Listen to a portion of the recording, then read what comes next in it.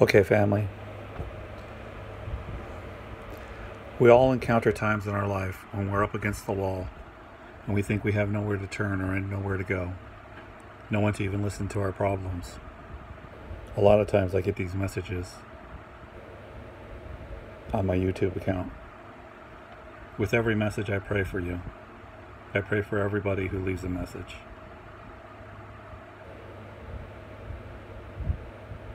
Whether I agree with it or not, I still pray for the person who sent the message. God sent, the Holy Spirit led you here for a reason. And if it was for me to pray for you, then I am telling you I am doing that.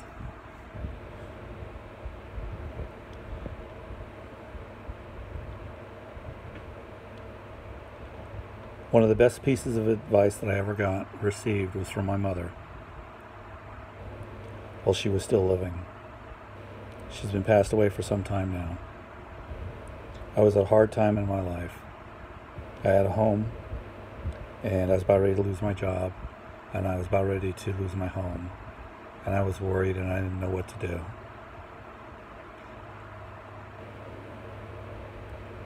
So,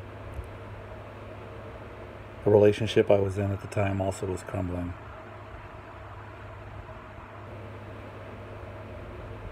I phoned my mom, because at least she would listen, and she told me, as many moms and dads do, "Son, if I was but able to, I would help you with finances, or I would help you with this or that. I have nothing to give you but my advice." And so I listened. And she says, whenever I've encountered things that were beyond my scope, I've always laid it down at the feet of Jesus. And he's gotten me through so many things.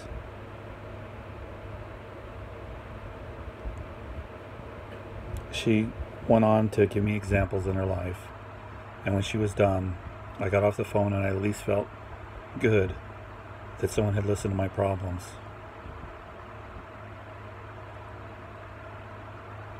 I knelt down on my knees and I asked Jesus to intervene. I gave him over all my burdens at that time. The burdens that I had, the bills that I couldn't meet, anything that was troubling me. And I had faith that he would come through for me.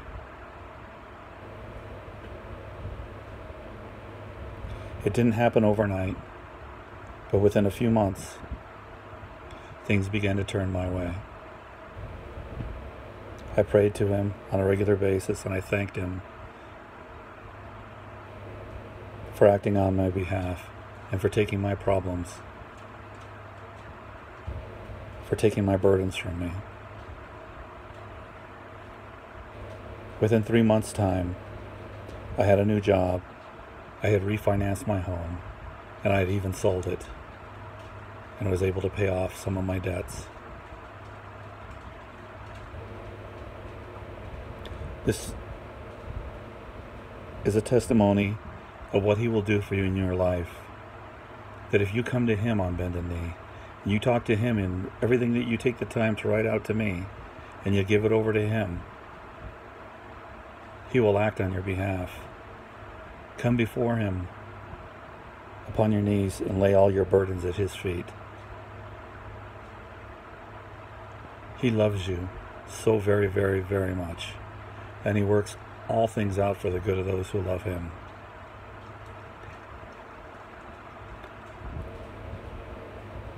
This is a time where some of the storms are coming upon this world, and it is not a time to not have faith.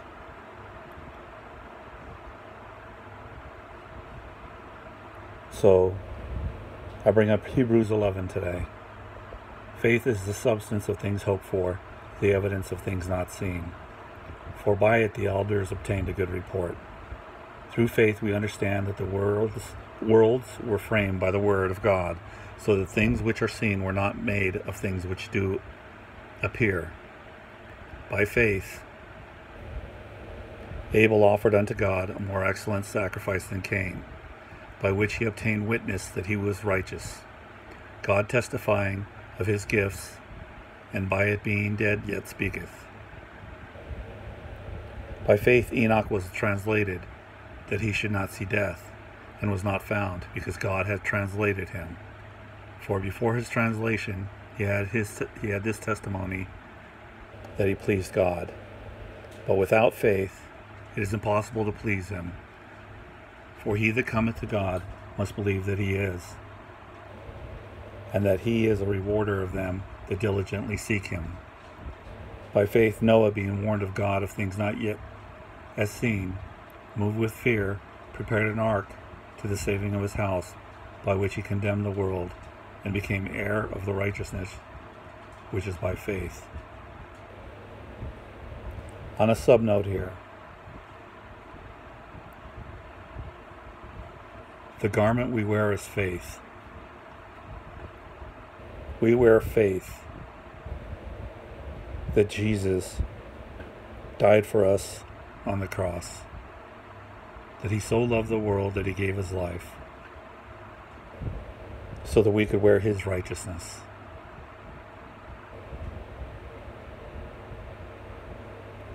By faith Abraham, when he was called to go out into a place which he should after receive for an inheritance, obeyed, and he went out, not knowing whither he went. By faith he sojourned in the land of promise, and in a strange country, dwelling in tabernacles with Isaac and Jacob, the heirs with him of the same promise. For he looked for a city which hath foundation, whose builder and maker is God. Through faith also Sarah herself received the strength to conceive the seed, and was delivered of a child when she was past age, because she judged him faithful who had promised. Therefore sprang there even of one, and him as good as dead, so many as the stars of the sky in multitude, and as the sand which is by the seashore innumerable.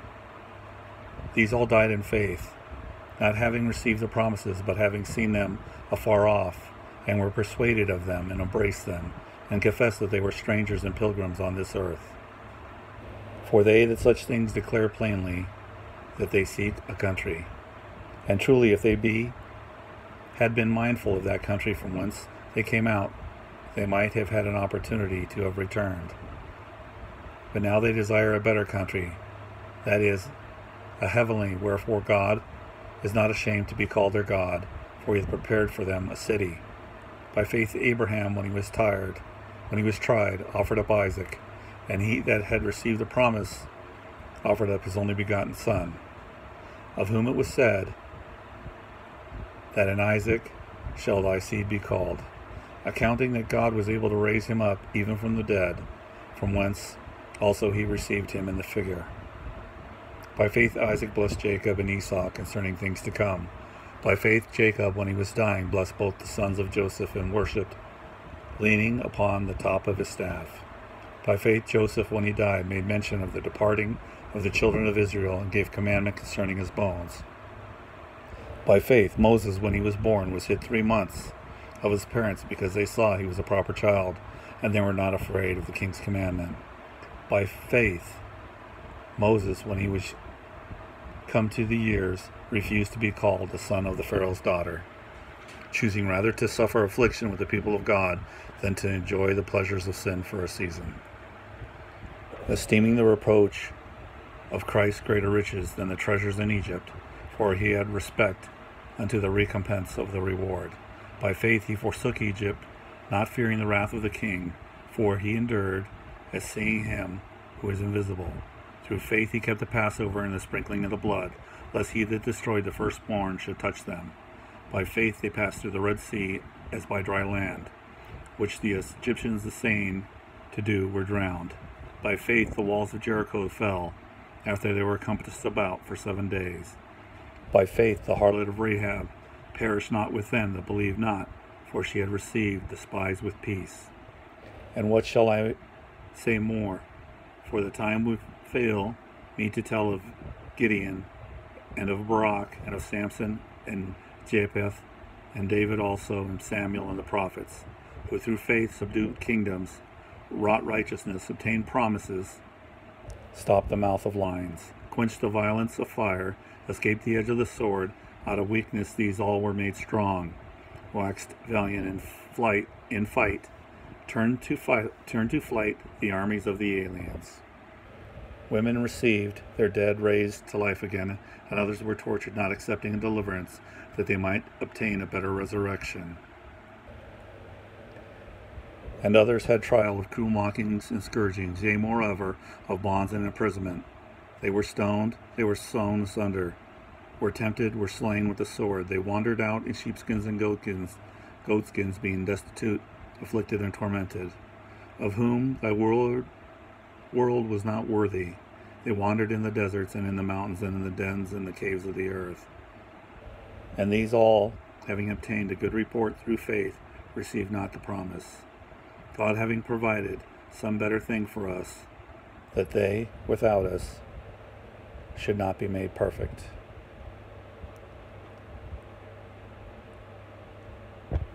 It is at this time that we must have faith, not just regular faith, but a radical faith. Those of us who are his called out ones, his remnant, his bride, have to have a kind of faith that changes things.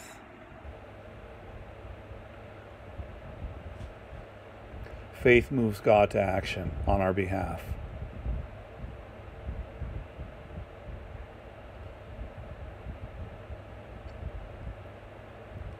By turning over our problems to the Lord and having faith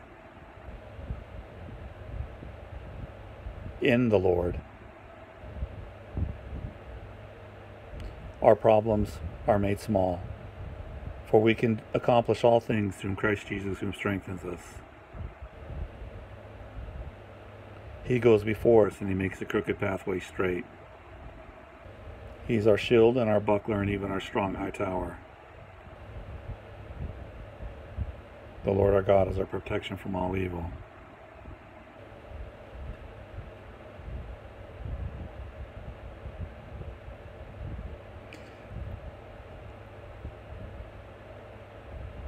We must find our faith now. If people are struggling now with a lack of faith, what are they going to do when all is shaken? When the trials in your life become more severe?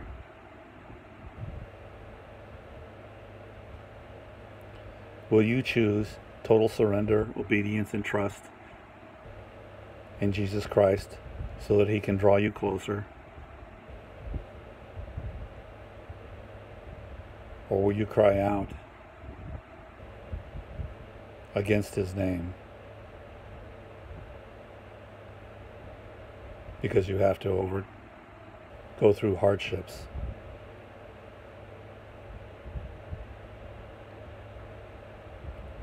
Remember, all that can be shaken will be shaken. Relationships, finances, residences, all of it. Jesus must be your only source. You must trust him as an innocent child trusts his parents, knowing that he has your best interest at heart, knowing that he will never forsake you, knowing that he has the outcome.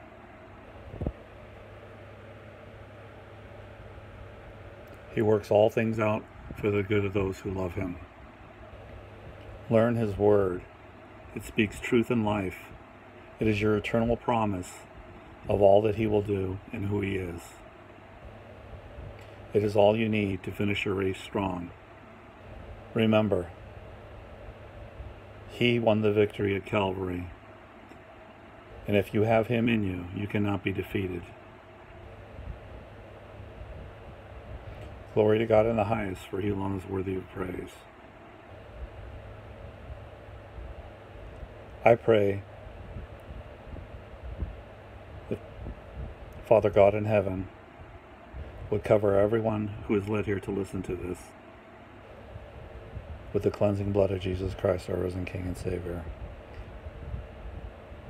I pray that he would put his hedge of protection around your homes, around your vehicles, around about them on all sides, above and below, around your places of work and worship, around your pets and provisions, around your children, their schools, and their activities. The same hedge of protection he placed around Job and his family. I pray that he would strengthen you to overcome the world as he overcame the world, that he would give you his perfect peace as you lay down your burdens and pick up his yoke, for it is light.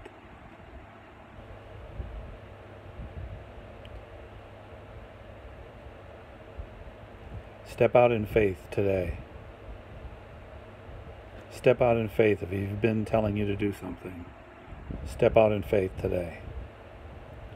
Glory to God in the highest, for he alone is worthy of praise. Glory to our risen King and Savior, Jesus Christ. I thank you, Jesus, for all you have done with me, for continuing to work on me, continuing to change me from the inside out.